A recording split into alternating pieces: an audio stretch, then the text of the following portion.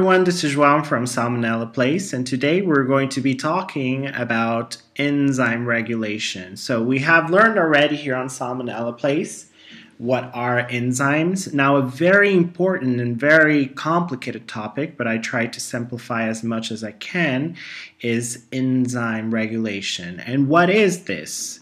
So the first thing that I want to tell you about, a quick review on enzymes. These are biocatalysts, which are proteins that increase rates of reaction. So this is what enzymes really are.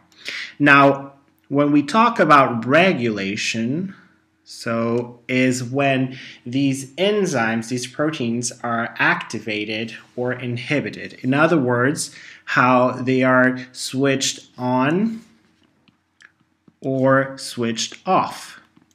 And this is what we're going to learn in this tutorial here. We're going to learn how these enzymes, these proteins, can be regulated in this manner.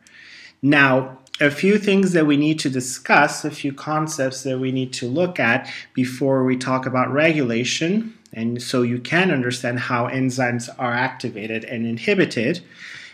These concepts are feedback inhibition, allosteric regulation, phosphorylation, and we're going to look at some molecules that help enzymes or that influence somehow regulation.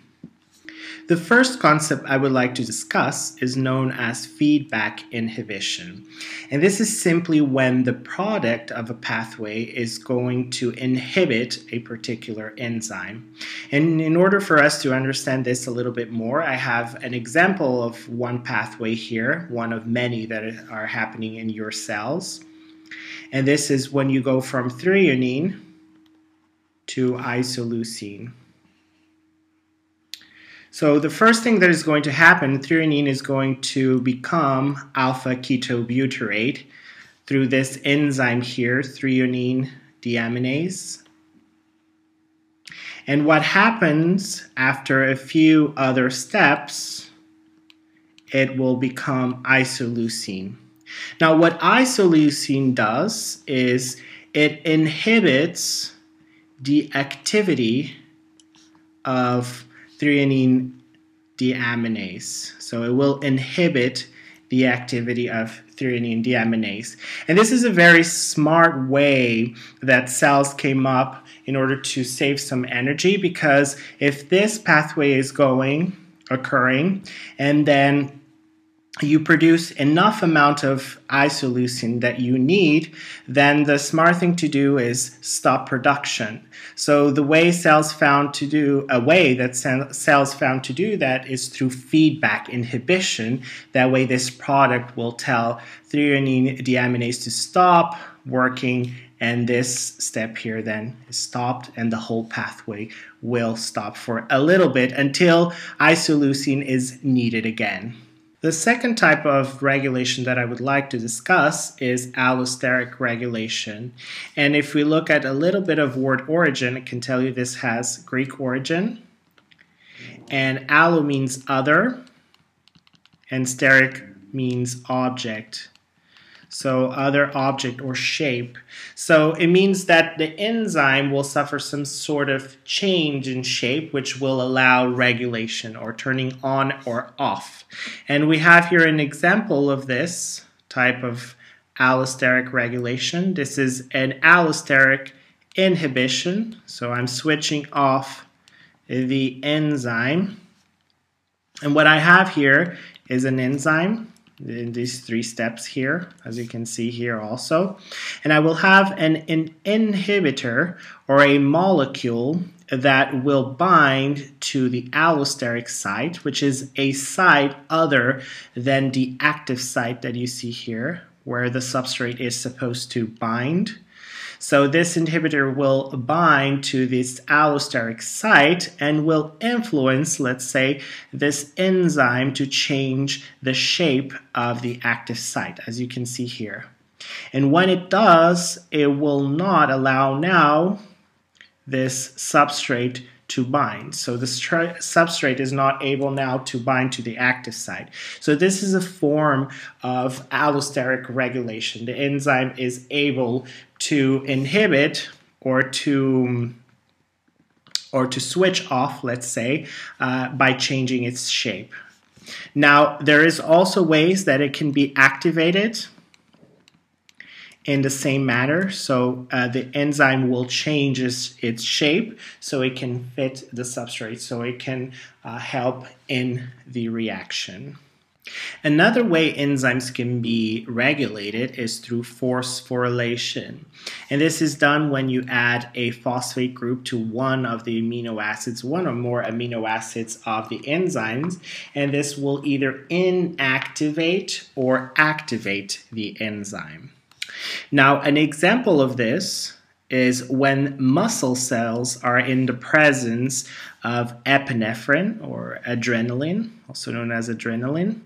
What happens is there will be a pathway that will then enforce glycogen to break down into smaller parts such as glucose for, of course, energy.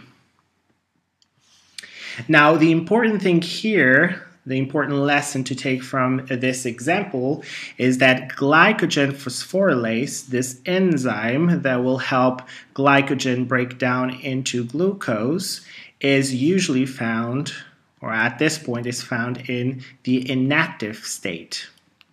Now, once epinephrine is in the cells, what's going to happen is phosphorylase kinase, this other enzyme, will add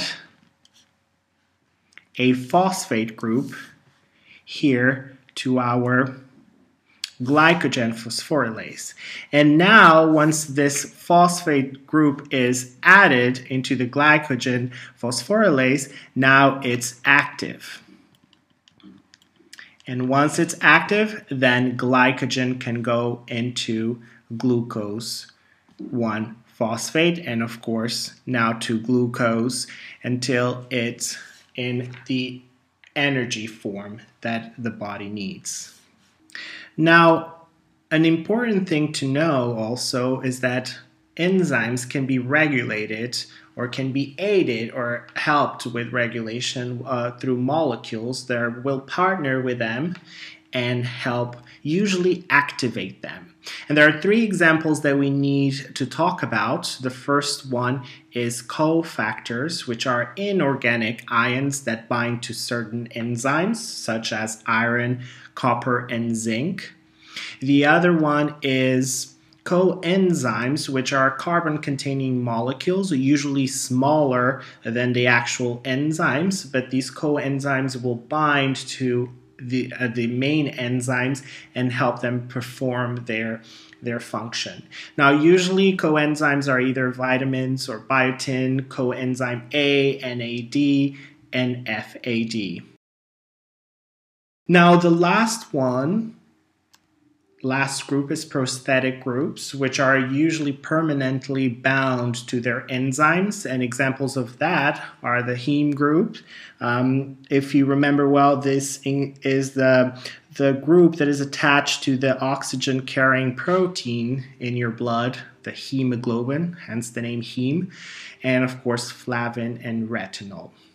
After learning all those concepts of how enzymes can be regulated, now we can say that enzymes can be activated or switched on, in three ways. The first one is through partner molecules, the second one is phosphorylation, and the last one, allosteric regulation.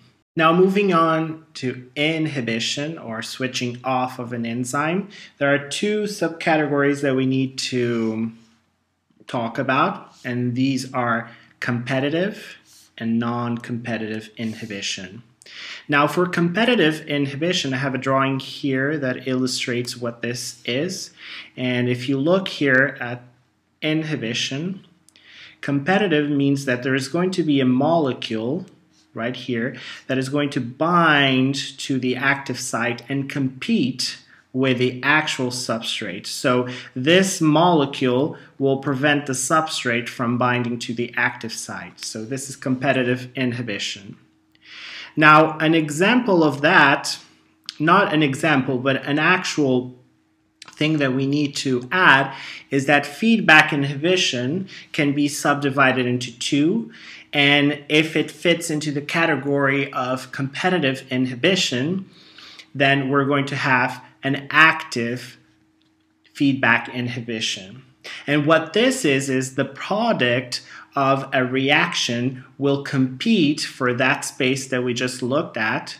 So the product will compete for the active site and bind to it and prevent from other reactants, other substrates from binding to it and proceeding with the reaction. So this is a form of competitive inhibition known as active feedback inhibition. Now, the non-competitive inhibition, like the name says, there is not going to be competition for that active site. Instead, there are going to be other parts of the enzyme that will influence whether it's switched on or, in this case, off. Now, one type is passive feedback inhibition, the opposite of active feedback inhibition. And this means that the product of a reaction will bind somewhere, usually an allosteric site, in the enzyme, on the enzyme, and that way we'll switch it off. And this is passive feedback inhibition. Now, the second type then will be allosteric, and the third and final one, phosphorylation, another type of non-competitive inhibition.